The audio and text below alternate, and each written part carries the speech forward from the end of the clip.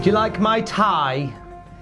Oh, we got here right. We got China. We got the Road Dogg. We got X-Pac, we got The Big Show, we got Kane, we got The Undertaker, we got The Rock, we got Stone Cold Steve Austin. That's lovely. Lovely tie. Alexander, who I met at North Wrestling last night, gave me that tie. And he said, can you wear it in a video? I said, Cedric Alexander. What a lovely chap. Thank you, Cedric. Sorry for putting you in the joke list on the tiered video. Cedric returned to Indies confirmed. Thank you, Alex. Here's some news. We have the reason for last night's WWE releases. The WWE UK Championship has been stolen, and an AEW star has trademarked his nickname to stop WWE from using it. More on that in a bit. So last night was interesting, wasn't it, sir? It certainly was. It certainly was. Unexpected. We haven't seen a Black Sunday, I don't know what to call it, in a long, long time. Yeah, it used to be all the rage, didn't it? Every year after WrestleMania, they do a big old clear out. And we had one last night. 4 gone. Right, let's start from the bottom. The Ascension. Bang! Bang! See you later. Victor Connor are gone. Out of here. Sin Cara. Bang! Gone. Out of here. And Luke Harper. No, it's a good thing. Bang! It's a good thing because he's requested his release. He's been unhappy for an awful long time. We all know that. And he's gone. And he's going to go to Pastures New. They all are, apparently. Yeah. No, I think it's great. The Ascension haven't been seen on TV proper in a long, long time. No. Sin Cara, of course, requesting his release a few weeks ago, but had years left on his contract, but they've granted it. And Luke Harper with just a few months left on his contract, but they've ended it early. Happy Christmas, Luke Harper. Well, we have the reason why this is happening. Well, there are a couple of reasons being reported. The first is to free up money for other mid-card guys. I say other, like they were on the mid-card. To free up money for mid-card guys to give them more money to keep them around. Interesting. Okay, sure. It's not like they don't have a lot of money, though.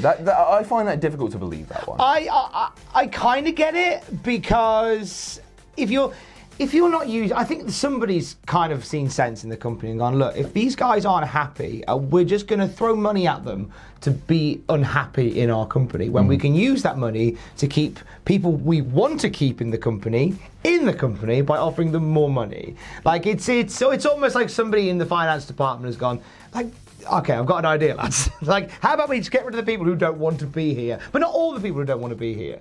You know, just people you're not that bothered with, like The Ascension, with the greatest respect, and Sin Cara and Luke Harper. Like, they clearly have no intentions to do anything with any of those guys. Still, who have requested releases and haven't got them, guys like Mike Kanellis, still very much there. And there's a few others who have very publicly requested releases who aren't going anywhere by the looks of it. For now, at least, anyway. But we'll see what this week brings. I have a funny feeling in my waters about this week. Yeah? I feel like there's... I don't know anything. I don't know nobody. But I just have a feeling in Roman my waters... Reigns has been released from WWE with immediate effect. Rollins gone to AEW.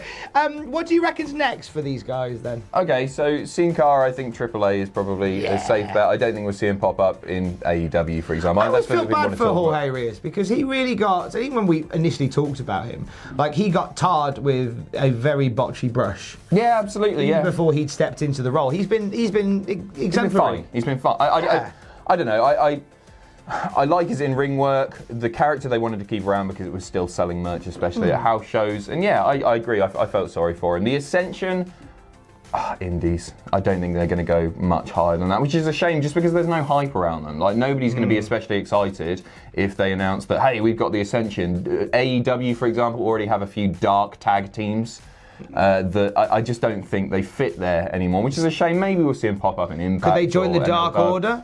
Possibly, yeah, it's a good shout. Right, I just wouldn't be that excited by it, because they've never really, except for the time in NXT, been given a chance to prove themselves in WWE. So what is there to get excited about? Luke Harper's going AEW. I really do believe that. He's got a lot of friends there. He has. He's got a lot of pals there, and I think they're not necessarily lacking big guys, but they could do with a few more. And I think Luke Harper, we all know his time as Brody Lee on the Indies, he was having absolutely incredible matches, something that he never really got to do that much of in WWE. And I can't wait to see what he does, because he's a guy who still is very passionate about getting in the ring. And so this is really exciting for him. And you know what? Fair play. Well done to WWE for doing this. I think it's something that people aren't really talking about. They're under no contractual obligation to be releasing these guys. I think it's the right thing to do personally, but that doesn't mean it's the sensible business thing to do. I understand why they want to keep people on the books. So to do so, I actually think, you know, this close to Christmas as well. Oh, happy Christmas, you're fired. What a weird gift. It's true though. They wanted to go for a long time. I don't know about the Ascension. Couldn't care less. But no, I think this is the right call. It's just been negative PR for a long time with these guys complaining on social media. Yeah. Whether or not they should be doing so, I think that's a different matter. But this is the sensible thing to do, and it's good for WWE. In 90 days' time, we'll find out what the future holds for the Ascension, for Sin Cara, and for Luke Harper. Indies, AAA, AEW. See you there. So for the third time this year, we get to talk about a championship belt being stolen.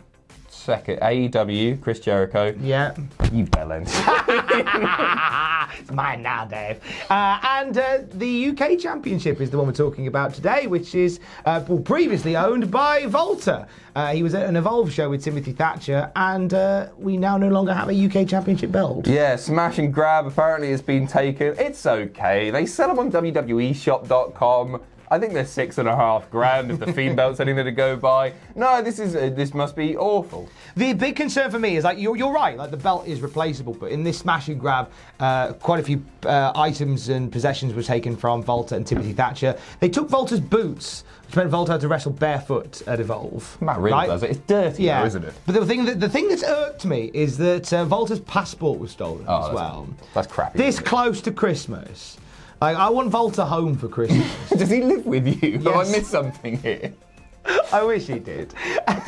So yeah, that sucks. That's the belt's replaceable, but that really sucks. Apparently, there's been a spate of car smashes in that area around where the Evolve shows come from. Apparently. So you don't think it was targeted? No. It's just on a show night. They just know, hey, this car's full of stuff. Apparently, that's how hot property though. What do you do with the bloody WWE UK title? Where do you pawn that? Because it's not real gold anymore. They're not made of real gold. It's cubic zirconia. But obviously, it's the ring one, so it's worth money to somebody, but the person it's worth money to is not going to want it because it's stolen from Volta, I guess, you know? On an all-new episode of Pawn Stars. Yeah. Look at this belt I found. Do you know what? Whoever robbed from that car, probably the luckiest crim on the planet, right? Imagine being mid-smashing that car up, and out comes Timothy Thatcher and Volta. You'd be dead. You would be dead. Like, you have no idea how lucky you are. If I were you, I'd very politely post that belt back, and passport, more importantly. Because if Volta gets his hands on you, he's going to chop your chest beat red. I was in a show once. I was at a show where Volta was on. I was doing a smash and grab. I was doing this smash and grab that time, and I got this belt. I was at a show where Volta was on, and Volta chopped the chap in the ring. Like he gave him a big old slap across the chest, chop. And I promise you, I was about 5 rows from the back, made my teeth itch. They're scary. They are very, very scary. I think there's a photo floating about online. I want to say it's David Starr, but maybe I'm just thinking of their series of matches. It's a photo of Volta chopping a man who's held up in the ropes, and I'll find it and I'll stick it there. There it is. There it is. Oh, there you go. Hey now. It's like lava lamp. It's like the chest is just like that. Terrifying individual. If you're the guy with the UK Championship or the gal with the UK Championship stolen on your desk right now, and you're now seeing what Volta's capable of, that's terrifying. It's coming to get you.